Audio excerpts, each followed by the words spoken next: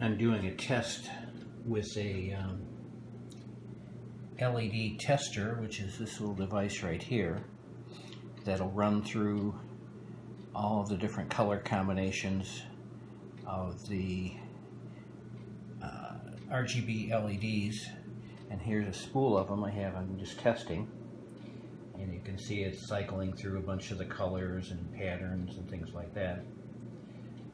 But that's what's going on, and the way it's hooked up is the tester is connected to the spool, and it comes with the cable already attached, and then that goes to a 5-volt power supply. These are 5-volt RGB LEDs, and you follow the wire over and it goes to a 5-volt heavy-duty power supply. And wires are a little messy looking, but it's just a test so you can kind of see what's going on here. Now the tester actually comes with a remote that you can use to change the patterns and things like that, but I'll probably try it out later. But right now it just works like just plugging it in, and it goes through all these tests, so that's probably what I'm going to just use to test. These are WS2812B RGB LED light strips, and I'll show you what happens when you first plug them in.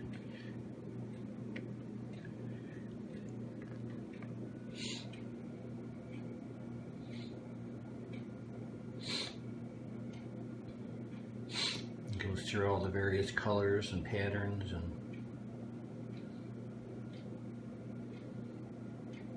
kind of cool looking, psychedelic.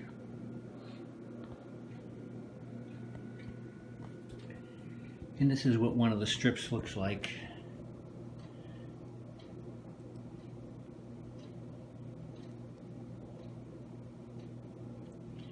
And the LEDs, these are pretty dense on the strip.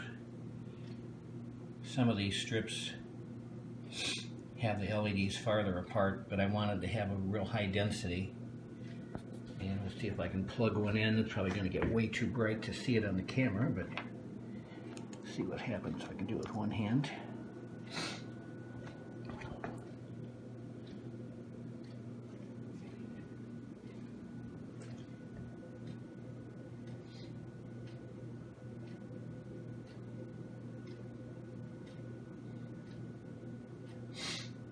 The test is going through some of the patterns, and I just have a strip laying across the counter so you can kind of see what it looks like. That's it. Well, I figured I'd try out the remote just to see if it works. The instructions are kind of sparse.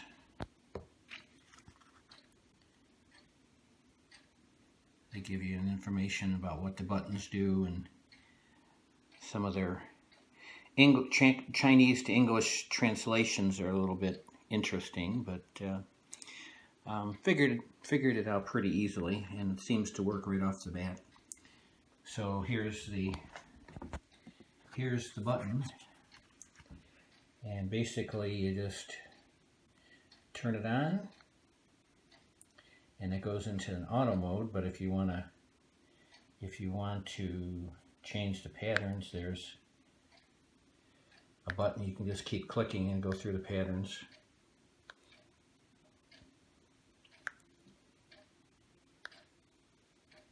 I'm just clicking the plus button. If you want to go back to auto, you just push the auto button. And then down below, there's a brightness, so you can change the brightness, either up or down. And then there's separate colors, so if you want all red, push the R red button. Oops, there we go. If you want all green, you push the green button. And if you want all blue, you push the blue button. And then there's a white button here if you want all white.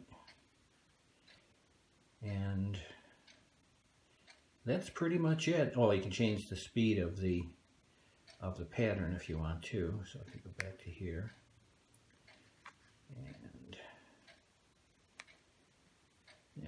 slow it down.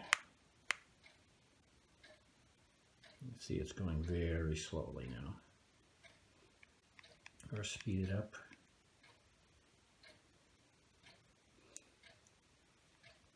Back to auto and shut it off. So it works pretty well, and for, I think it was about $10 delivered. Not a bad little piece of equipment for testing out my several hundred LED strips. Well, not strips. I have 5 strips of 300 each, so 1,500 LEDs. So I want to make a Christmas tree out of them, and I don't want to install them if they don't work. So I figured this is the easiest way to test them.